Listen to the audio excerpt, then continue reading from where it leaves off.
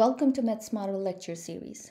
Today we will talk about high yield hematology images that are heavily tested on the exams.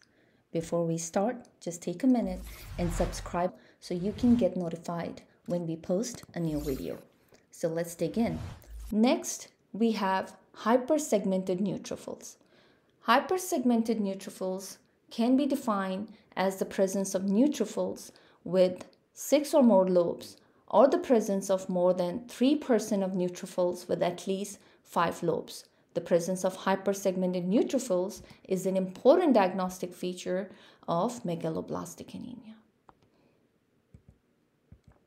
Next, we have bone marrow that is hypocellular for age. And we can see that lacunar spaces are replaced by fatty cells. Where do we see that? We see in aplastic anemia. So aplastic anemia commonly is the result of an autoimmune mediated process. We can see infectious agents such as hepatitis A, B, C viruses can cause it. We can see allopurinol, carbamazepine, benzene, they can also lead to it. Or it can be a result of loss of function in germ cell line mutations due to DNA repair defects such as Fanconi's anemia. Rouleaux formation. Stacking of cells facilitates the rate of red cell sedimentation, a phenomenon that may be seen on peripheral smear. Appearance of Rouleaux may be artificially caused by a poor preparation of this smear or by viewing the slide in a thickened area. When Rouleaux formation is truly present, it is caused by an increase in such proteins as immunoglobulins and fibrinogen.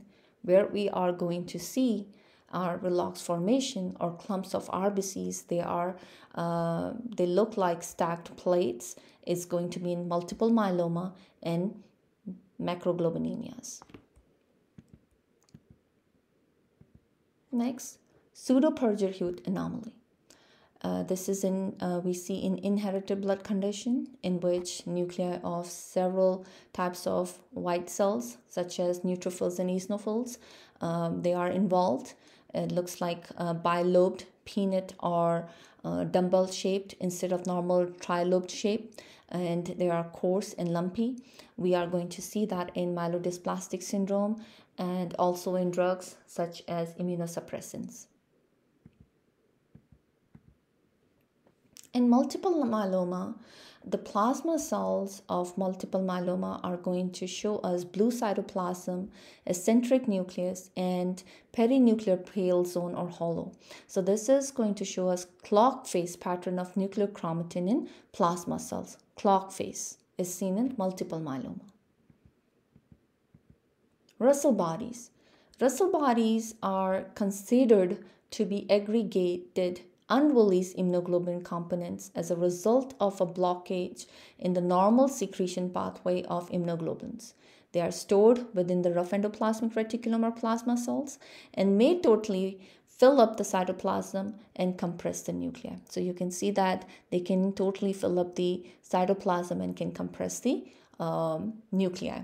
Plasma cells containing them are sometimes referred as Mott cells. Where are you going to see Russell bodies in multiple myeloma? Reed-Sternberg cells. These are large, about 30 to 50 microns, multinucleated or bilobed nuclei. They have prominent eosinophilic inclusion like nucleoli, so they resemble as owl eye appearance. They are CD30 and CD15 positive, and the presence of these cells is necessary in the diagnosis of Hodgkin's lymphoma. In Burkitt Lymphoma, we see stereoischia appearance pattern.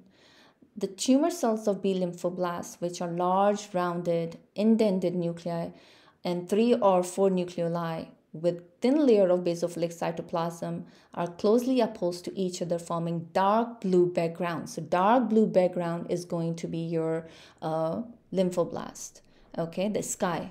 The surrounding macrophages with abundant pale, so this is This is going to be your macrophages, okay? Foamy cytoplasm scattered among the tumor cells, the stars. So that's going to be your tangible bodies. So these tangible bodies are scattered macrophages phagocytizing the cell membrane and apoptotic cells. These are going to be present in our Burkitt lymphoma. That's our non-Hodgkin lymphoma neoplasm of mature B cells. Chronic lymphocytic leukemia. A lot of times students have a hard time understanding these. So this is easy. Okay, what we have, these are lymphocytes with darkly staining nuclei in skin cytoplasm. Okay, these are known as chronic lymphocytic leukemia cells.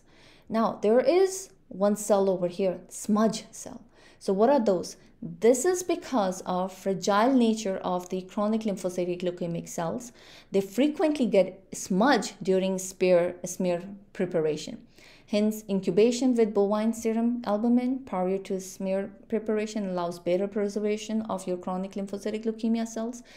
So what are smudge cells? These are ruptured chronic lymphocytic leukemic cells. They appear on the blood smear of sickle cell, your chronic lymphocytic leukemic cells. Okay, so and they said that it's going to be important biological correlation is there. So smudge cells, a lot of times they said that like you squeeze the donut and the jelly gets out of it.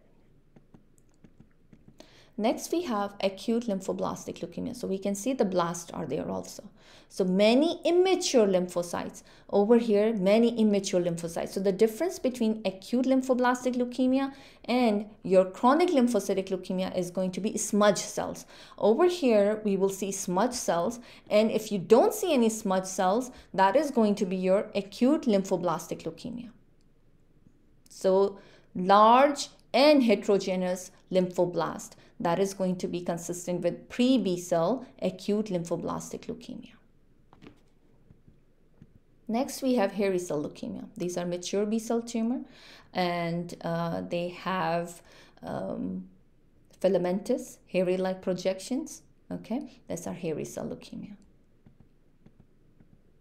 Acute myelogenous leukemia.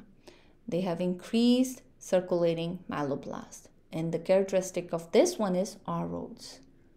They are large, crystalline, cytoplasmic inclusion bodies, and myeloperoxidase positive. Chronic myelogenous leukemia. This is characterized by unregulated growth of myeloid cells in the bone marrow, resulting in the presence of large number of mature and immature granulocytes in both the bone marrow and the blood. And it's the form of leukemia caused by chromosomal translocation known as Philadelphia chromosome. So Philadelphia chromosome is defective and unusually short because of reciprocal translocation. So translocation is 922 and contains a fusion gene that's known as BCR-ABL1. So the presence of this translocation is required for the diagnosis of chronic myelogenous leukemia. So now over here, what can you see is like a garden of mature and immature granulocytes, okay? In essential thrombocythemia, we are going to see platelet clumps, okay? And they have massive proliferation of megakaryocytes and platelets over here. So increased numbers of platelets, which may be large or otherwise abnormally formed.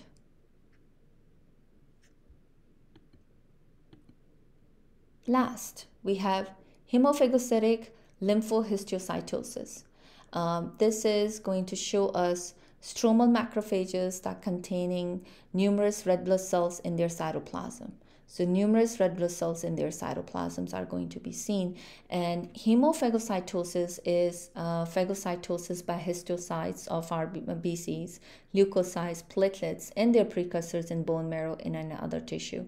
This disorder is seen more often in children than in adults. It's a life-threatening disease of severe hyperinflammation that is going to be caused by uncontrolled proliferation of activated lymphocytes and macrophages, characterized by proliferation of morphologically benign lymphocytes and macrophages. They are going to secrete high amounts of inflammatory cytokines.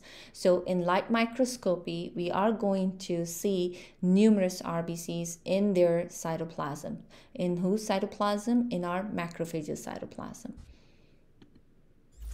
Thank you, everyone. I hope this video was a source of information for you. Thank you.